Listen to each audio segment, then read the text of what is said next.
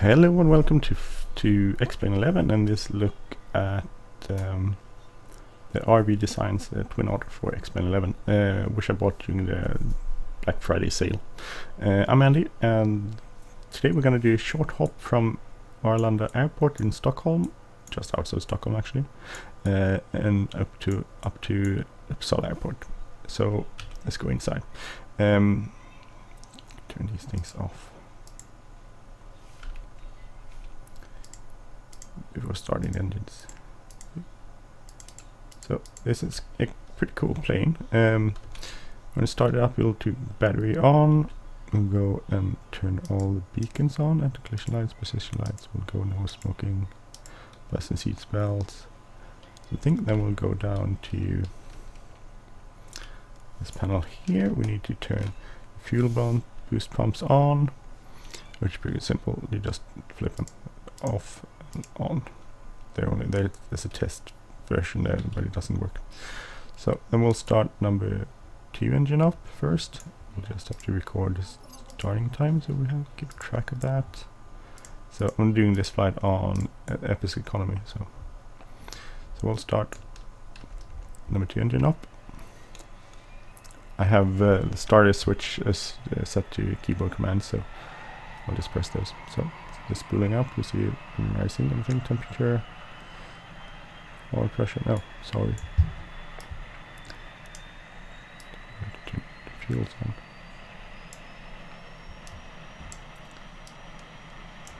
So now, right, so we're in the green, so we can release the starter switch. We'll rise up. We'll go up here. Around 30% or so. Good. We'll go up to the overhead, turn on the generator switch to reset, and then back to on. Oh, too far. Sometimes it's sort of tricky. Reset and back to on. Release. So we'll start number 1 engine up. We can close this, otherwise we'll get sort of a win. Here it's spooling up, it's starting to turn. Our instruments. Proper RPM is rising, temperature's rising. GG, I guess that's gas temperature or something, rising. So it's in the green, we can release that starter. Good, go to the overhead panel, add overhead panel. Generators, oh, generators on, oh god. It's not working. It is on. Reset. On. Okay. That's it. We'll use P2 heat on. Set the environmental controls to auto. We've managed to. Auto. Good. We'll start our stuff here. So we're gonna take a routing out. It's gonna be it's a really short flight. It's like 15 nautical miles or something. We'll take a VFR route out over a place called Vassunda, which will go off the 297 radio. We haven't set that up, but we'll set up Vassunda in here. Go direct, and it has the funny code in explain XE Echo Sierra Sierra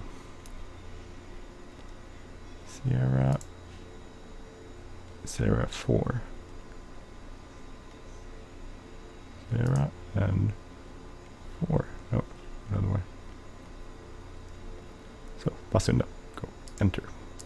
So we have that here on our GPS, so we can find our exit point. We can set up our altitude. Oh, sorry. We'll go 1500, not 2500, no 1500. The clouds are kind of low today, so set up our altimeters. Set so. Okay, give it some flaps.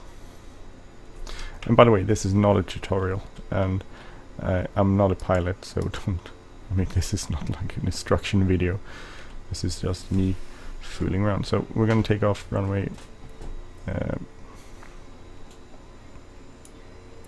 19 left, because that's where the winds are today. So there's a little bit of taxi down there. Then climb at 600 feet, and then we'll turn right and go direct to Vasunda, and that's our exit point. And then it's just a short hop from Vasunda up to Uppsala Airport. So I'm not sure if I'll record the entire flight. Just maybe. So this is a pretty cool version. I don't know why, but I can't get any pilots in the front seats there. Probably something I'm doing wrong. I'm not sure. But anyway, I can't.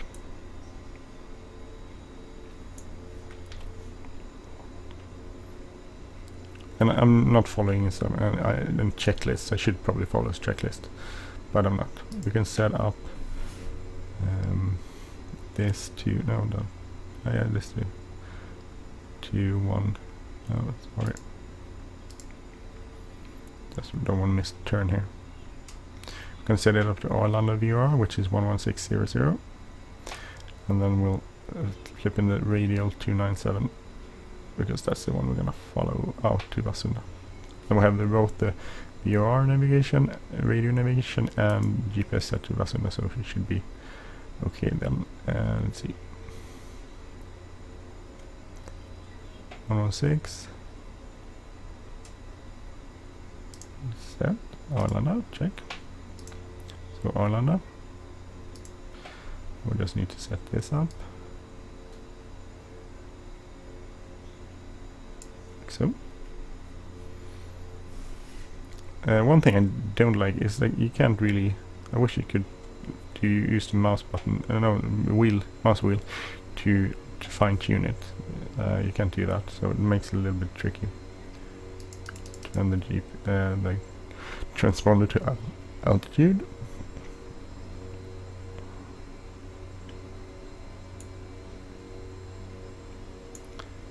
Set the backup HSI to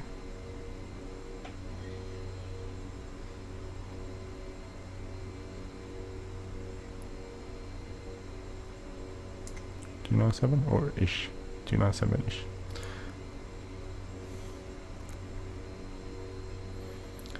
So if we're gonna take off runway 19 left, and then we're gonna do 600 feet and then turn on our way VFR up to 1500 feet. So because the cloud layer is kind of low, if it's, then probably will come back and land 19 right or 19 right.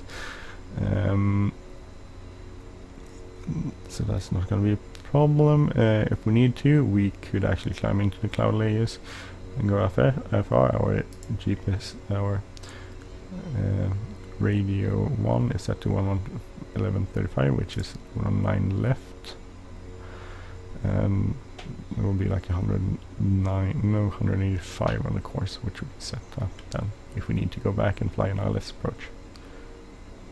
So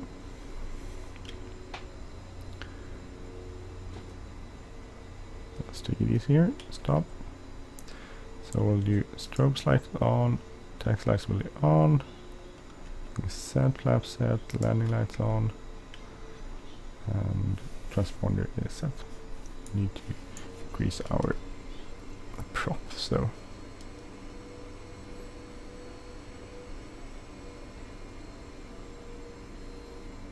good. Full forward. See that there's no traffic on the final. Oh, looks good. Okay, so ready to go. Everything is looking good. Increase power.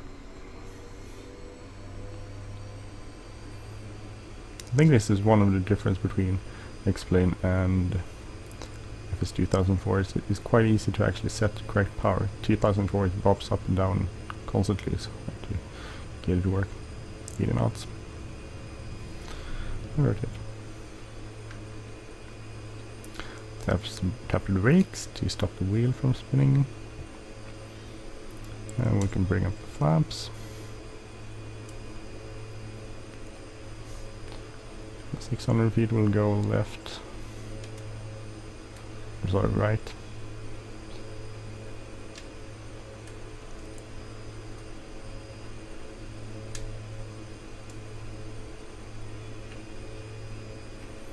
Good.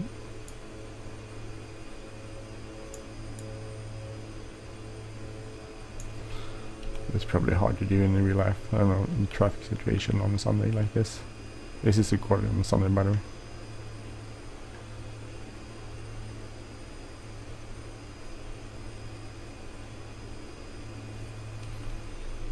Use the props slightly to one, so around 90%. So we'll just overshoot it slightly so we can get back on course. So intercept our 297 radial. Let's see.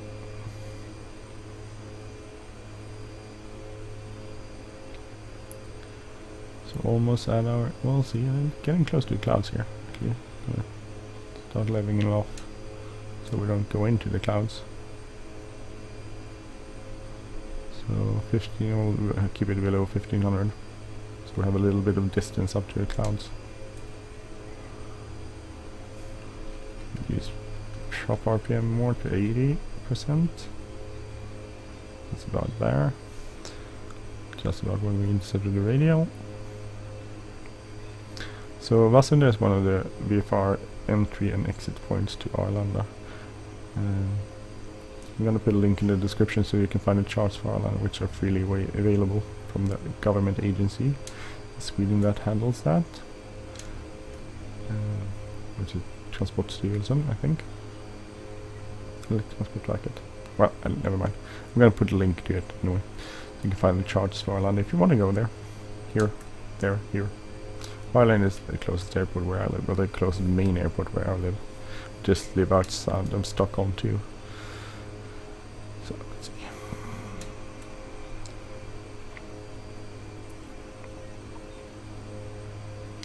So we should be able to see it. Vassunda is up here somewhere along the water side there. I actually pass by it quite a lot. I do pass by it when we go visit our in-laws. My in-laws. They're not my fiance's in-laws. They're like her parents.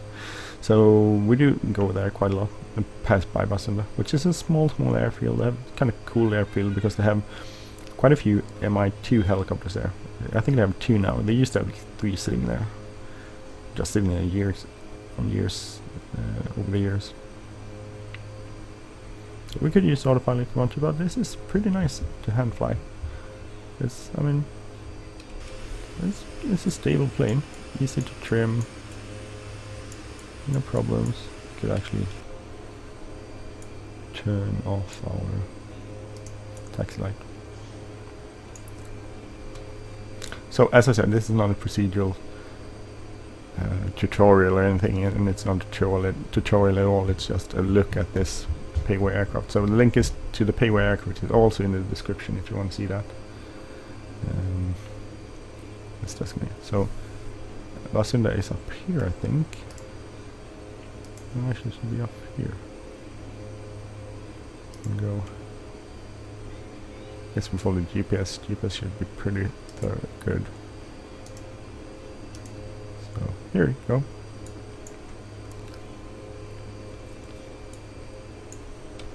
Here it is, Vassunda.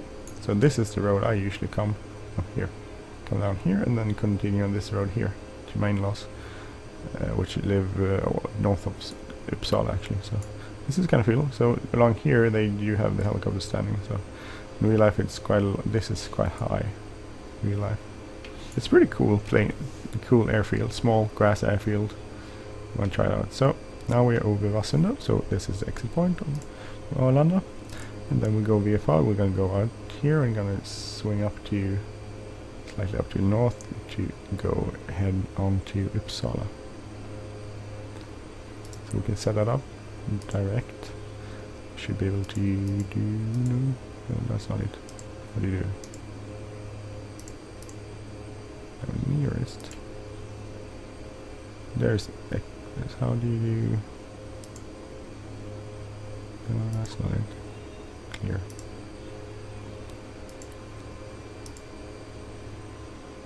Nearest.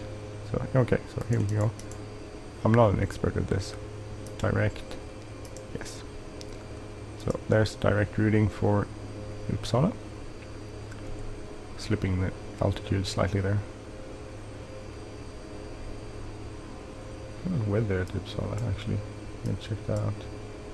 It doesn't say. It will go with the same as Stockholm, which is 230 at 12 knots and 230 at 12 knots. So that will be southerly rival.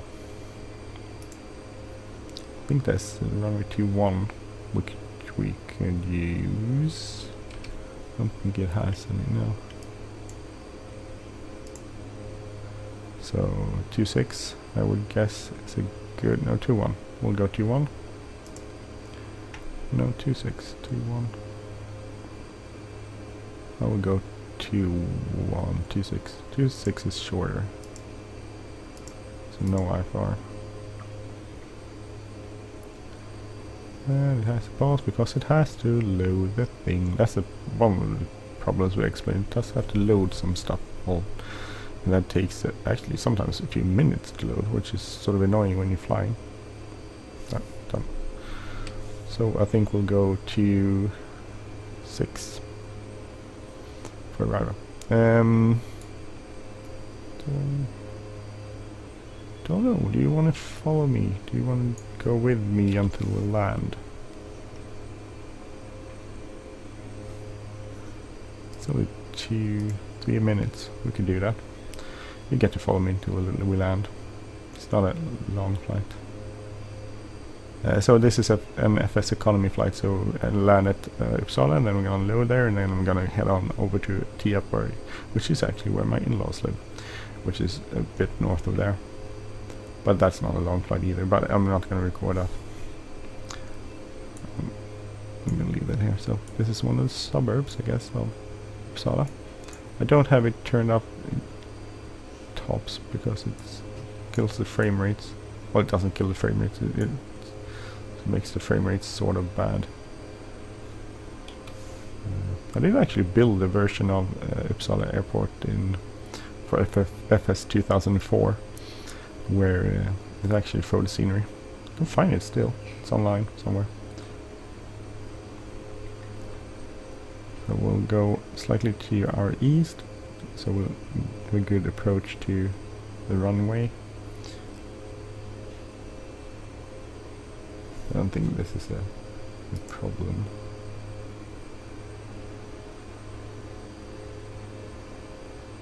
As long as we stay out, we don't want to enter the Arlanda control sector again, but we're staying out of it. So there should be a roundabout, which is actually a holding point for Arlanda Airport, and there's a reporting point called Danmarkskirka, but I don't think that's set up here.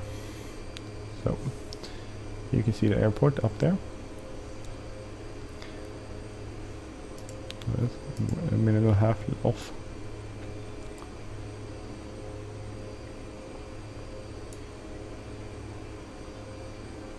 Can turn our taxi lights on again. This is a pretty cool airport. I like the model. It works pretty flawlessly. I don't have anything to complain about, except the thing with the rotating buttons, which would be nice if you could do that with a mouse scroll wheel. But otherwise, I think I don't have anything to complain about. So, getting close, we'll start reducing power, bringing our props again.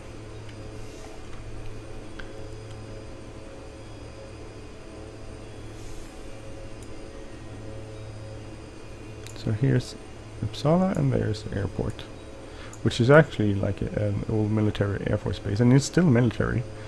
I don't think they actually do fly. Well, they try flying civilian stuff from their airplane or flights. I don't think they actually did much, haven't achieved that. So So we're gonna go, if you see here, we're gonna come in this way, land up on that one runway. So here we can bring up 150, we can bring up some flaps. Bring some power to 130. No, sorry, 30 flaps. Just hold the head up. I need to trim it slightly. Need some more power. So this is base. This is where we could probably call base 26.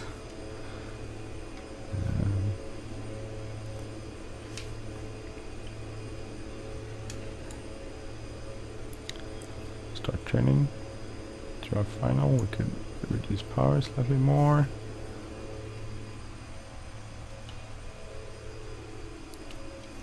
Don't want to overspeed, don't want to destroy our little flaps.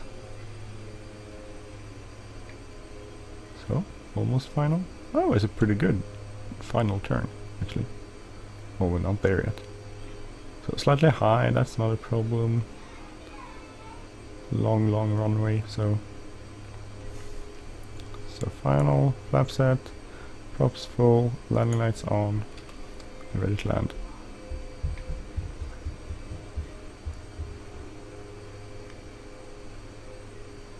So, nice wind, seems pretty straight up there. No, actually, wind socket is way off. That's the problem, it doesn't really always update as fast as you want it to. See, focus, good, pretty good touchdown. We could reverse, it has reverse, and that will slow down pretty fast, especially if you bring in the brakes also. But so I have set reverse set up, so I press Control R and then you can pull forward, pull the power forward, and you have reverse power. Let's bring up the flaps, give it a little bit of power so we can taxi on into our not terminal, it doesn't have a terminal. Bring the prop levers back somewhat. Down there.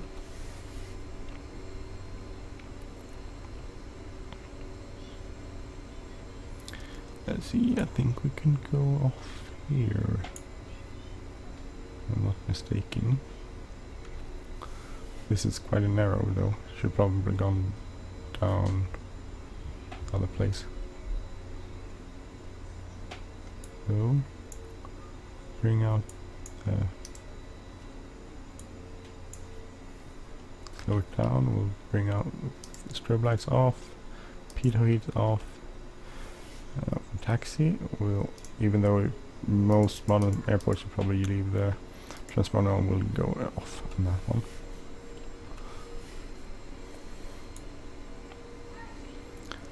Then we can set the environmental to off. So I should have gone off here. There's a wider taxiway off this runway there. Should have used that one instead. Oh.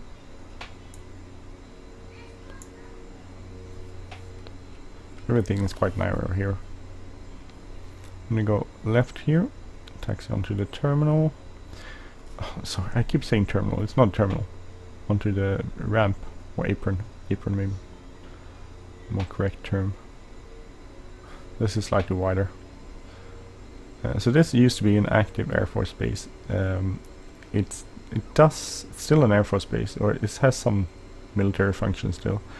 It used to be actually used to be the school where you trained fighter pilots. I don't know. That's only. I mean, that was back in the days when there was a lot of different Air Force bases in Sweden. Now there are like 3 or 4 or something. Not a lot left, so everything is centralized. I think the training fighter pilots. Well, the basic training is at Malmen, which is out Norrköping, and then you go to you get placed in different places. But I think the type rating, you when you go into your keep and training, you go to is it Lidköping, I think. So let's see if we can find our way onto some sort of apron here. Oh, here. Well, does it break a little bit?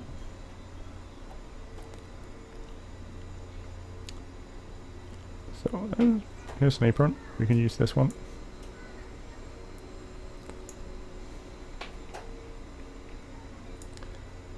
So, go there.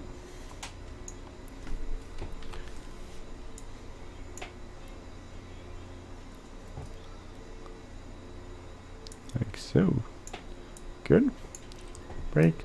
Parking brake set. We'll go and not that one. We'll go and turn off our tax lights, and then we'll turn off our fuel.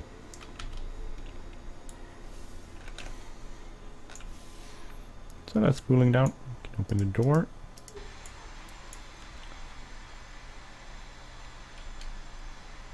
Pretty good. Turn on. We have position lights on and anti-collision lights off. So, short VFR flight from Stockholm Arlanda to what do you say? What did I do?